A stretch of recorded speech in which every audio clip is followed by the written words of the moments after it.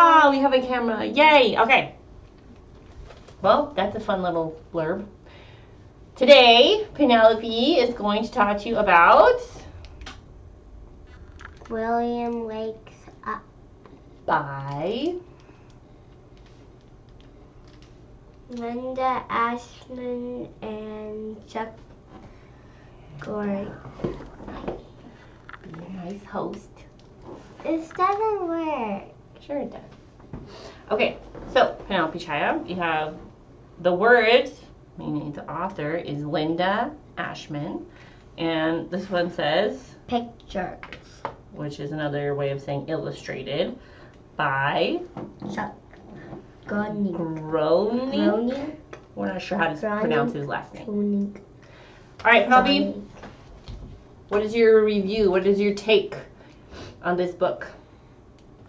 Stop playing on your microphone. Thumbs up. Why is it thumbs up? What did you like about it? It was fun. It was fun. Was there anything about it that you didn't like? No? You liked everything? All right, shall we open it and take a look? All right. Okay. So, pretty illustrations. What's going on this page? He's looking out the window. Just looking out the window? Enjoying the outdoors? Mm-hmm. What's in here? Why does this person have animals in their house? Talk about it. Oh, she's gonna sneeze. Look out! Okay. Nope, false sneeze. Alright, tell us about the book, Penelope. He's telling the animals to wake up from hibernation. Oh, so it's coming to springtime. Mm-hmm. Wake up, wake up. Mm-hmm. And then the porcupine. What does it say down here? I can't sleep a minute more. I'll gladly clean the kitchen floor. What? They're gonna clean the house now for spring cleaning? Mm-hmm. That's pretty cool. They bake, they scrub, they wipe and scrub. Says Porcupine, I'm out of shape. There's way too much for us to do. We would better wake the others too. So they're gonna get more help. Mm-hmm. Wake up, it's spring, today's the day. A special guest is on the way. Rise and shine, no time to lose. One rolls out, two others snooze. A special guest arriving soon. I'll tidy up the living room. Oh, how nice. So someone's gonna do the kitchen. They shine, they fluff and buff. Till groundhog groans, I've had enough. There's way too much for us to do. We'd better wake the others too. So a porcupine and a groundhog. And that one? Badger? Or a squirrel? What is that? Chipmunk? Probably. Wake up, it's spring, today's the day. A special guest is on the way. Does one roll out? Oh yes, you bet. And the other? Nope, not yet. Oh, we have a bear joining the party.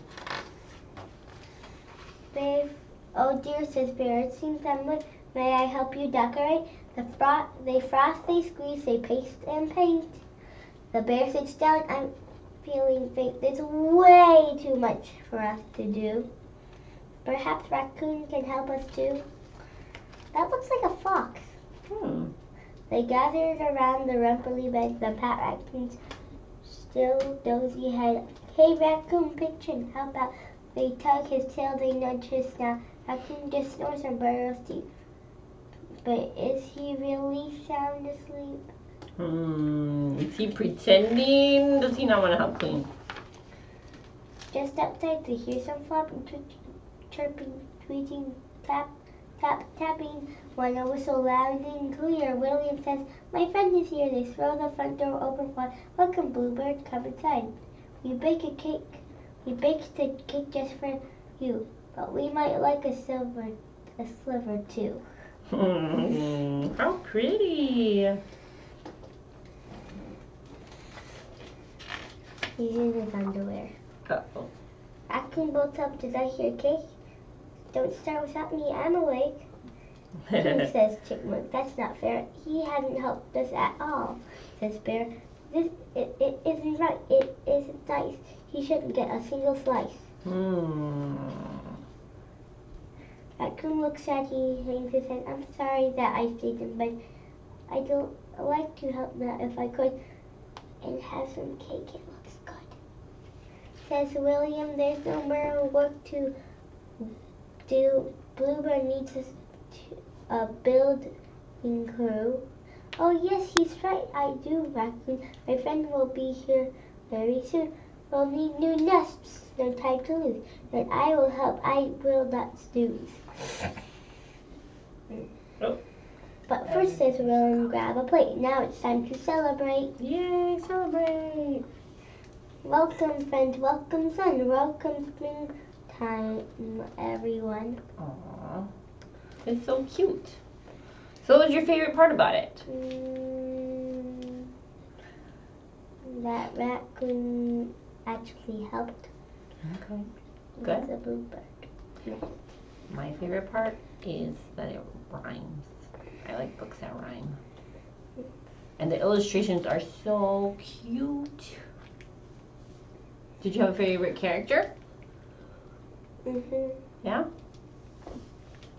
The boy? Alright, fair enough. Even though he was in his underwear.